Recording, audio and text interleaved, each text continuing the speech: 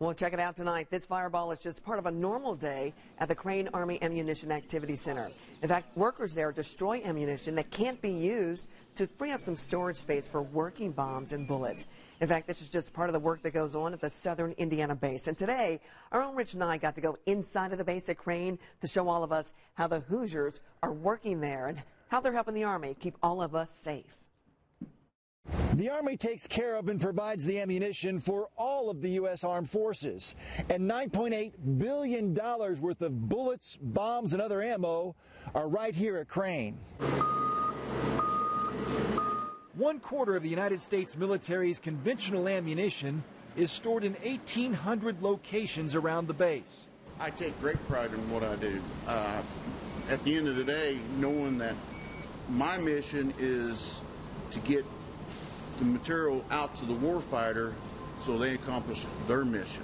The workforce of about 800 civilians is responsible for inventory, inspection, production, and even destruction of unusable ammunition.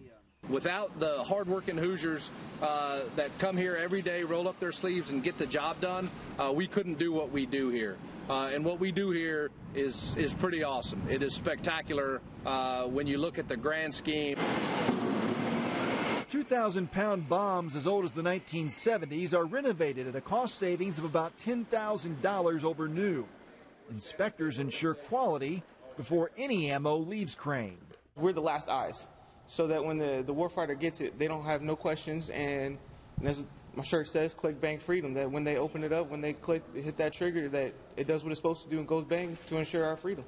Damaged and outdated ammunition goes up in smoke at the ammunition burning ground. This is a naval base, third largest in the world, but the Army ammunition activity takes up 51,000 of the 64,000 square acres of this massive facility.